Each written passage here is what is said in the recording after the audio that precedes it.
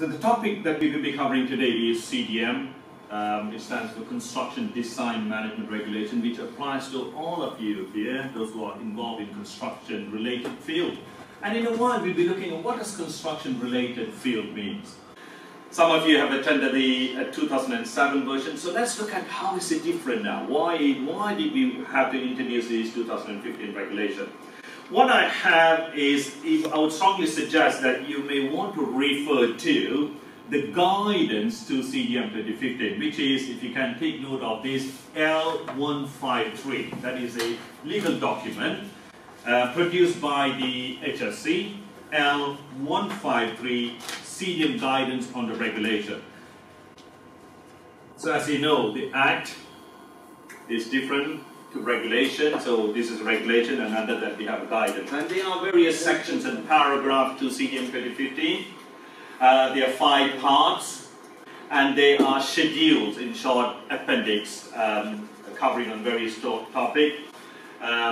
So it could be about notification, it could be about welfare facilities, which is Schedule 2. Schedule 3 is about particular risk, and so on and so forth. So let's start, people. The key thing that a lot of people are having their head a bit confused is the 2 big words, which is application and notification. So the first one is application, meaning where does CDM apply? The answer to that is every job. Previously, 2007, it did not cover domestic. Now, even domestic work, CDM 2015 applies. So every job that you are undertaking, then, which is you guys in construction industry, applies. The other distinction is notification. Certain projects you have to notify to HSE. Yeah, big projects, and we'll come into that. So that is a big distinction. First one is, where does it apply? Every construction-related activity. Second thing is notifications. HSE just needs to be notified about some big ones. We'll cover in that in a while. So let's look at the application. Where does CDM apply? All type of job, whether it's commercial or domestic, starting looking at, for example, it could be building, engineering work or construction work, which you guys are all involved with. It could be some alteration, repairs, painting and decoration, some maintenance work, for example. If you can look at what we saw earlier, CDM applies in every kind of activities. So, for example, if the work looks like a construction work, requires construction skill, using construction material, then it is considered as construction work. So let me look at, for example, you are coming to my grandmother's house, you've been calling to change there's a dripping tap, yeah? So the washer's gone off and you are the plumbers, you come over to repair or replace the washer, yeah, it's dripping tap. Do you think it is a construction work? It is, yeah? As you can see, it is a construction skills is required, you're using construction material, and it falls within that realm. Whereas general maintenance, for example, if you have your fire extinguisher engineers coming and then maintaining your fire extinguishers, then CDM doesn't apply. Yeah, but generally you can see that most construction activity falls within CDM. Now, what I would like to introduce is the duties. There are few duty holders or responsible people mentioned in CDM 2015. The key thing is the client. You may be asking, who is the client? Anyone who wants to embark on and do the job is considered as a client. And then we have usually the workers who is actually doing the job. They are referred to as the contractors. But any job that is at the planning stage, they are all collectively referred to as designer. So any job before the actual construction starts, they are referred to as design work. Happy? The planning work and all those things are design work, a design job. So usually sometimes you will have different people doing that role, or you can have this design work and contractors the same person. If you look at simple things like changing the washers in the tap, yeah, so it ranges from everything from that level to the other. In that case, you will be planning, would you not? What time do you start? You speak to grandma, what time do I start? And grandmother says, oh, in the morning I have the kids, school run, so don't come around that time. So all that arrangement that you are making with grandma is design work. But because you are the same arranging or planning and executing your design as well as contractor. Does that make sense? Sometimes you can have the same entity where the client decides that I want to have everything under my roof. I have my own architects, I have my own contractors, so I'm going to do the whole thing by myself. Yeah? So you can have one entity who does all the key three roles. Are you happy with that so far? Yeah? So it doesn't have to be separate entities. So critically, as I mentioned so far, three key players. One is a client who wants a job to be done or who actually executes the whole job. Then you have the planning stage and the execution stage, which is done by designer and contractors by those two people. Now, there is a bit of a distinction here. The law, CDM 2015, says that where there are more than one contractor, you must now appoint a principal designer and a principal contractor. That's the big distinction, yes? Where if it is just one contractor who is doing the job, an example, like for example, changing the tap in the washer, a washer in the tap, just one contractor. But later grandmother says, oh darling, you're here anyway, would you mind changing the tiles? And you are saying, oh, I'm not a tiler, but I know a mate who does it for you. Now you have two contractors, which means that the law says you need to appoint a PD and a PC, principal designer and principal contractor. Happy with that thinking? Yeah? So the arrangement for a principal designer, principal contractor is where there is more than one contractor. Now, very, very quickly, people, let's go through each of those duty holders. Client. It could be a person, or it could be a group of people who wants to undertake a project. It could be either commercial or domestic. Bit of a distinction here, if I may introduce you to, which is, say for example, you guys join force together and then you are telling the local council, you know, we will upgrade the whole utility services here. You from start to finish, you do it through this back.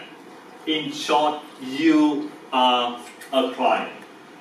Those guys who are managing the whole car park facilities, including putting the coin machine and including having CCTV and having managing the whole car park facilities, although it is under network rail, but because they are managing the whole thing by themselves from start to finish, they are a client. Does that make sense? Yeah, so if you are embarking on the whole project by yourself, then you could be considered as a client. Now, the big difference with 2015 regulation is this: the client will decide whether a project succeeds or fails. Then we talked about the other person, which is a principal designer. More than one contractor, you have to appoint a designer. Who has to appoint a designer? The client. So we saw previously a distinction between accountability and responsibility. Happy with that? Accountability, you can't delegate. Responsibility, you can delegate. So a client may delegate certain things, but he is still accountable. So in terms of the appointments of a principal designer and a principal contractor, the client has to do that in writing. You know, while we're looking at where you're going to be putting that in writing. So the client has to appoint a principal designer and a principal contractor in writing. Take note, guys, if he or she or that entity, which is called the client, doesn't appoint a PD or PC, by default, the client becomes a PD and a PC. So So a principal designer is required because you are going to appoint other designers to do the job, and you need to have a chief. You need to have one person who is overall responsible for the whole design team. For example, a designer could be an electrician who is designing on an electricity bill. I'll give you a very quick example. There was one local authority who wants to work on a project. This is going back a few years. And they have appointed a principal designer and a principal contractor, and the job was just about to start when, due to some issues, I think financial issue, the whole project came to a standstill. Recently, the project was restarted, and the client went to the principal designer saying, oh, you know, you helped me with the design work. Yeah, you were the PD when we started this off. Can you be my PD? And for whatever reason, they did not agree. So the client decided to proceed with the project without a PD. There was a design fault. HSE prosecuted the local authority for the design work. And the local authority was saying, hey, hold on, I don't know anything about design work, I'm the client. But HSE said, show it to me in writing. Where do you have the PD stipulated? So in short, guys, once again, if the client must appoint a principal designer and a principal contractor in writing. So who is a designer? As I mentioned, designer is anyone who is actually, it can be an organization or an individual person, and they are involved in the design of work. It could be either permanent or temporary work, or it could be someone who instructs someone else to do it. So you guys can be a designer. You're not doing it, but you're actually planning and arranging or instructing and taking on the responsibility, then you could be a designer. So any job that's done before the construction work are referred to as design work. And the chief, being the principal designer, so he has control over the pre-construction phase. We'll go into the pre-construction phase in a while, and has to be appointed in writing. Are we happy so far? Yeah. Now, moving on to this other key duty holders are the principal contractor, who is actually the person responsible for the construction phase of a project. And he is the one who is responsible for other contractors, who is actually doing the job. So I'm just giving you an overview regarding the key players. One, the client, who wants a job to be done, or who is actually obviously doing the whole job for themselves. Then people who are involved at the planning stage are called designers. More than one contractor, you need to have a chief, who is a principal designer. Then the work itself done by the contractors, where you have way more than one contractor, principal contractor. Put that on one side, guys. Let's go through a project. Any project. Can you give me an example of a project?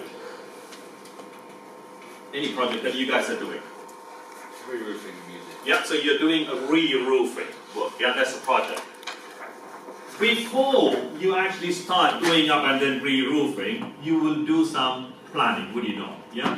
So what would the planning look like? Yeah, so the client might be tendering for the job. Yeah, all that is happening in the planning stage. Specification of work. Specification of job. Yeah, what type do you need? All that is planning phase. Now, think about from that level to a lower level. Say, for example, I want you to change the fluorescent tube lights. Yes. So I am the owner of this hotel, and I want you to change the fluorescent tube light. We will agree when you're going to be doing it. Happy with that? Yeah, so we're going to be agreeing the terms and conditions.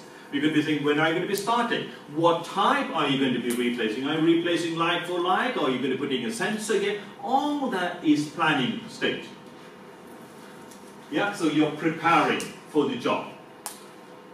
Then you do the actual roof, or you're actually changing the tube lights. Once the whole job is completed between the client and the contractor, you hand over the whole project back to the client. Yeah. So basically, any project from a small changing attack right up to a big project goes through 3 phases: a planning phase, construction phase, and completion phase. To make the distinction, the best thing is that to look at the person who has overall responsibility for the construction phase is the contractor. Happy? And well, the one contractor, you have a principal contractor. So that is the easy bit. Yeah? Construction phase is the contractor. Now, who do you think is responsible for the planning stage? Designer. So anyone involved in the planning stage, they are all referred to as design work. And as you can see, that is a designer, and the chief being a principal designer. And likewise, the last bit, which is a completion phase, will still be the designer or principal designer. Happy with that, yeah? So the only thing that you're going to be thinking in the construction phase is a contractor. The first and the last would be the designer. Now, there are 3 key documents at each of those phases. And because this is the planning stage, the first document at the planning stage is the pre-construction information. So once again, guys, there are 3 key documents where you're going to be providing all the evidence of you managing the whole project. The first one being the planning stage is the pre-construction information. The second document, so to a great extent, who is in charge of pulling them all together would be the principal designer. The second document at the construction phase is quite straightforward: construction phase plan, the second document. And the third document? Handover form? Yeah, so we covered that earlier, the health and safety file. Yeah, so the third document is the health and safety file, which we covered a bit earlier. So once again, people, there are 3 phases, and they are duty holders who manages all the 3 phases, and you need to have records, and there are 3 documents. First document at the planning stage is pre-construction information, managed by principal designer. Construction phase plan, the second level, which is the building work, by the principal contractor, and the last one is the health and safety file, back to the principal designer. So, if the question that is asked, the legal position is, who actually prepares each of those 3 documents? As you can see, the first one, pre-construction information by the principal designer, construction phase plan by the principal contractor, and health and safety file by the principal designer. They are the one who pulls them together. So, as I mentioned, the question is, who actually is responsible to produce the pre-construction information? Principal designer. Who is responsible to produce the construction phase plan? Principal contractor. And the last one is the health and safety file would usually be the principal designer. Unless the principal designer decides to move on, then he hands the baton of responsibility to the PC. These are, yeah? So, usually with the principal designer. So, responsibility is these key people. Who do you think is accountable to ensure all 3 documents are in place? The client. Happy with that thinking? Again, the client is accountable to ensure all 3 documents are in place. He is also accountable to ensure that the key players are appointed. And the appointment should be on the basis that they are competent to do the job. Are you happy with the word competent? We looked at SKTE, the skills, the knowledge, the training and experience. He has to do his check to ensure that the people he appoints are competent. What happens if the principal contractor doesn't engage with the principal designer? This is a big difference. This is what 2015 is all about. 2015 CDM is saying that you must coordinate, you must communicate between the various people. Yeah, you can't just say that this is I'm going to be working in silo. You can't. You have to work, because if you decide to carry on not following with the spec because you don't want to engage with him, then something goes wrong, the question will be, the designer will say, did I not tell you to do it this way, why did you not do that? Yeah, so the ball of responsibility will be on you for breaching the plan. The 3 documents, guys, are continuously evolving. Continuously you have to upgrade it. Yeah, so if you think that certain things are not viable, then you've got to go back and then get an agreement from them. The best thing is that have evidence to show that you have actually notified them regarding the discrepancy or some issues that you're facing. Yeah? So keep records, which is to prove that you are communicating with your designers. The document which is managing the whole design phase or planning phase, we talked about, which is the pre-construction information, which is required for all projects. But your pre-construction information could be as simple as a one-liner, or could be at the back of your fact pack. Yeah, you agree your terms and conditions, when can I start, when can I finish, the specs, all that you are agreeing. So you need to, why is that? You need to plan it before you actually embark on something, yeah? Then the second document is the construction phase plan, which is the principal contractor, and how are you managing the whole thing during the construction phase. And finally, the health and safety file, which you are putting it together to hand over to the client. So the first 2 documents will cease to exist after the project is completed. Is that fair enough? Yeah, job is finished, you don't need those two documents, first 2 documents, you shred it or you bin it. When do you think you're going to be binning the health and safety file? 12 years. As long as the project is going to be there. So if you, for example, you have a health and safety file for Shard, as long as Shard is going to be there for 100, 200, 300, 400 years, you still have to maintain your health and safety file. And every time you're making changes, for example, you're changing the structure, you're building more floors, or you're changing the panels, all that you need to continuously update until demolition. Happy with that? Yeah. And the other thing is that this health and safety file, HSE doesn't want to see war and peace. They don't want all the details regarding all the ramps, regarding how did you build the jobs and what is the method segment. They don't want. Only what is critical for the client in the future. Only those critical information. Yeah. For example, in the building Shard, if they want to replace a glazing, they need to know the spec of where did you buy it from, which is supplier. All that needs to be in the health and safety file.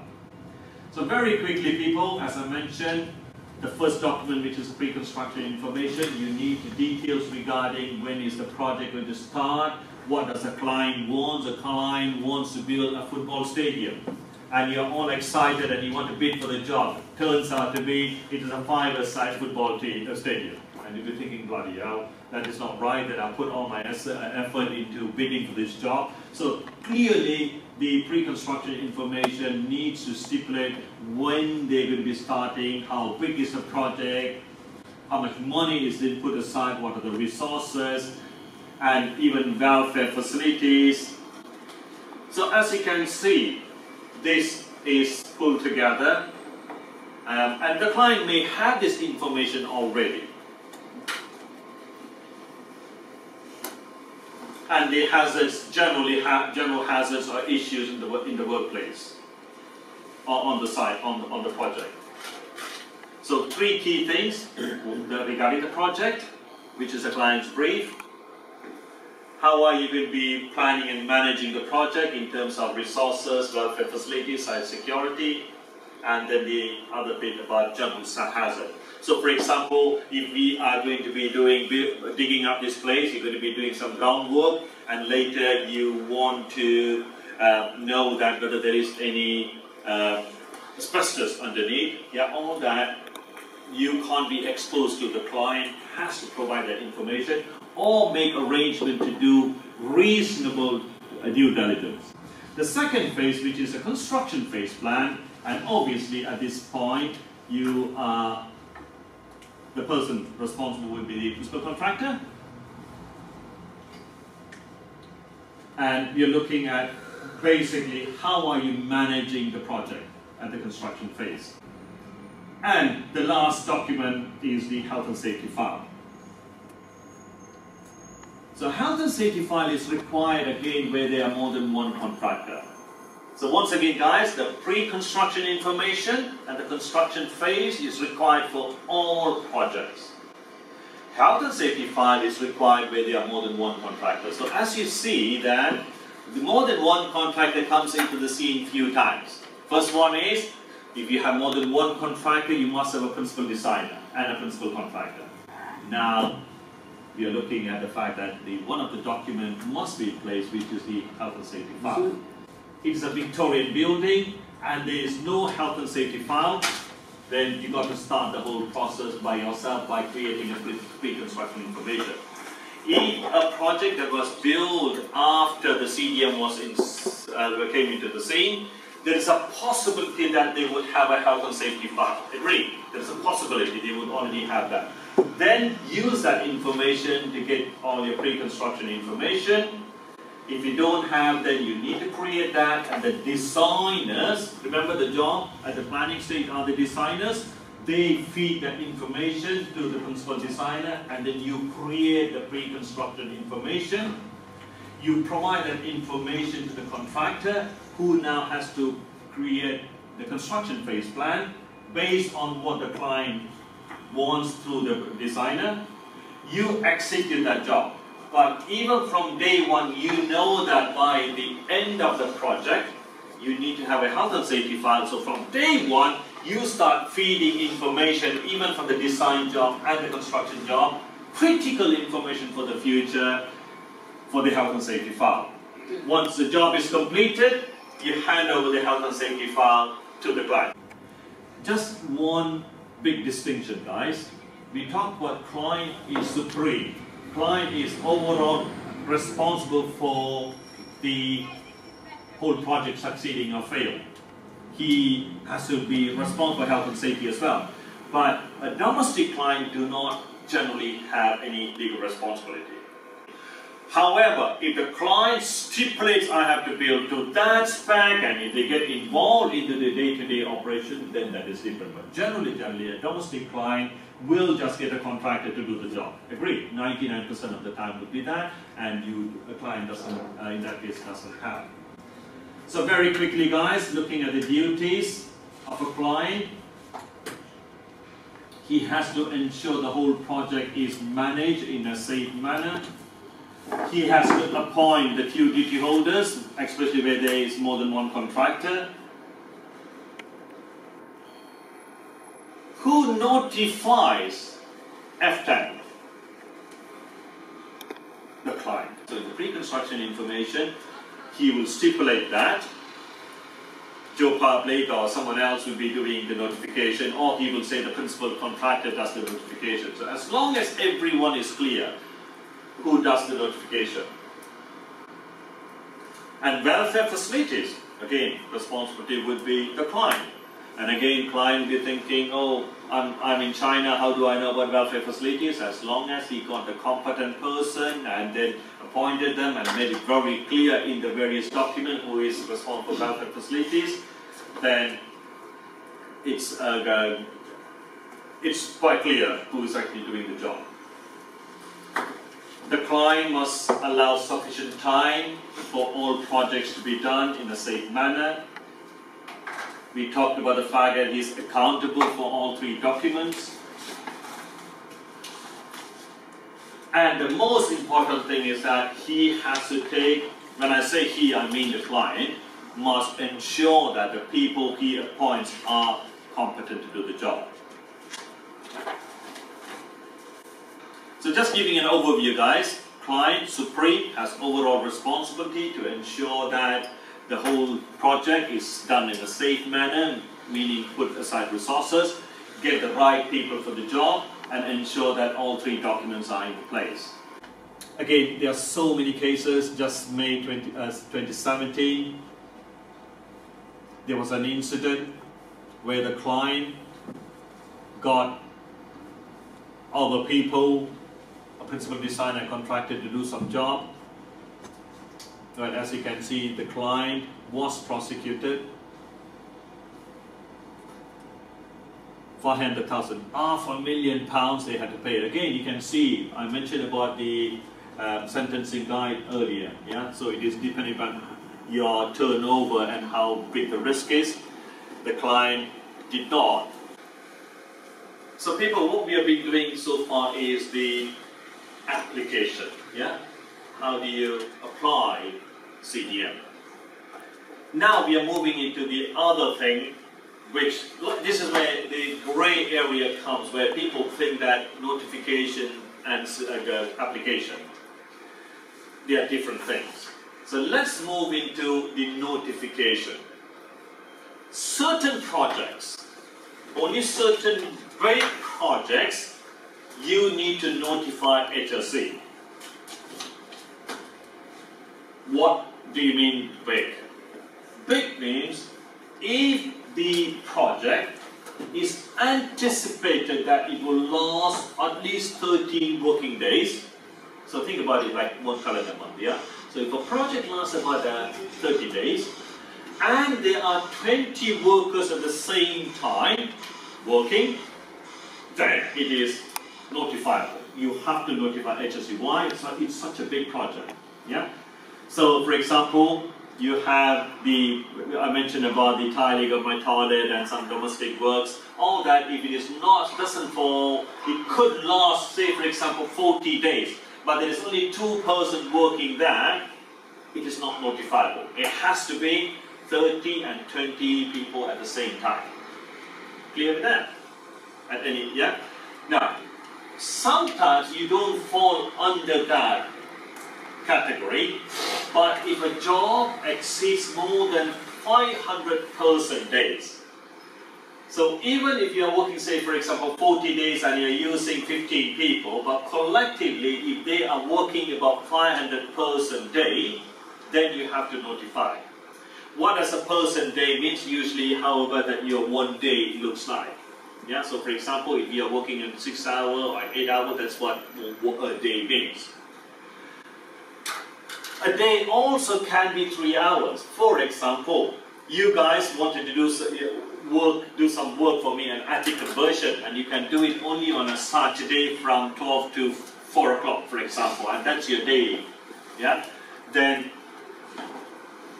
that is your 1 day. And if you're doing that over long weekends and collectively you're exceeding the 500 person day, you need to notify.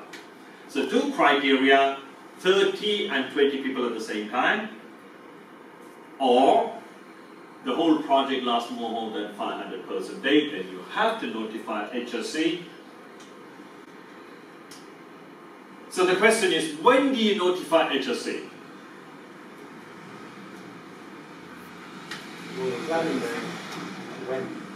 When do you notify?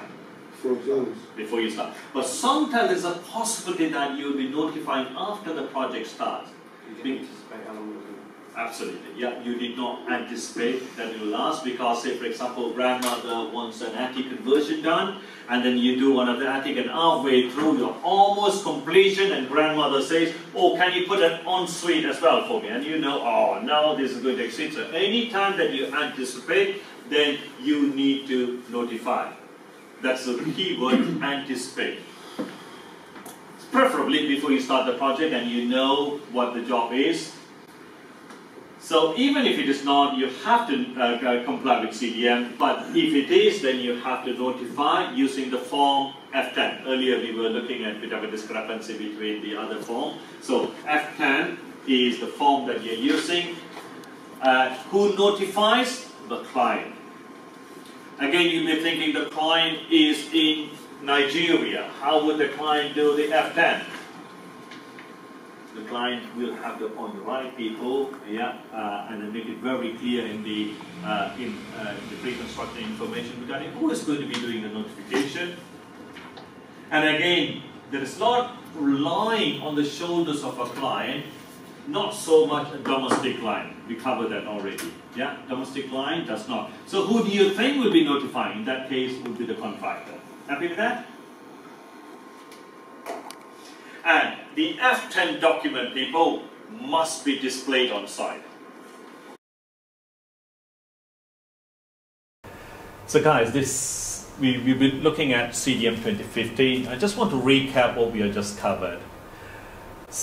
The key difference is application and notification. Yeah. In terms of where does CDM apply, every project we saw, yeah, whether it is big demolition, big construction work, right up to painting and decoration, even changing a tap or changing light bulb, CDM applies. But in terms of the documentation, the processes, for small job we looked at so far as reasonably practical. Small job, less paperwork. More jobs, more paperwork, and more detailed planning and undertaking the job. So CDM applies everywhere. And application means that for before you embark on a job, you got to plan it properly. And the planning process, whether I want to change a light bulb, you'll be thinking, when do I do it? Do I do it after the working hours and when there is no one here? All that is planning, an agreement with the client. All that is his planning job. And that job, before you embark on actual work, is called design jobs. Yeah, they are all design work. And they are all designers. Then, based on what you have agreed, you are going to be executing it, which is the contractors. And then finally, completion, you hand over the whole project back to the client. So those are the three phases: planning, constructing, completion. And there are key players within these phases. The first one is you have the designers, and if you have more than one contractor, you need to have a principal designer.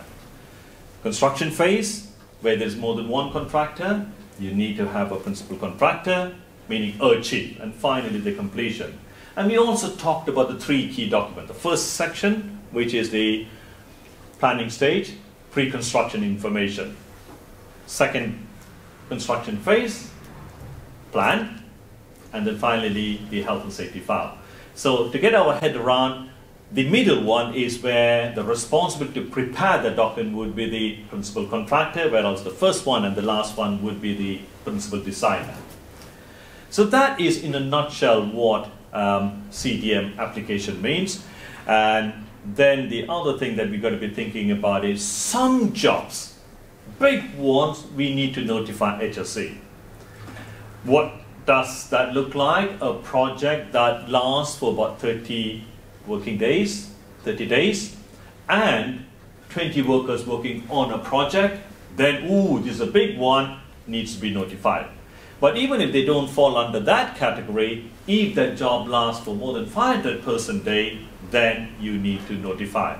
How do we notify?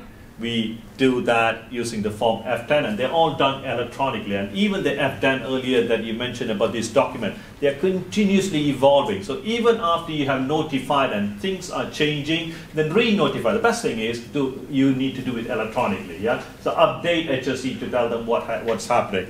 So F10 is a document that you are completing and notifying HSE.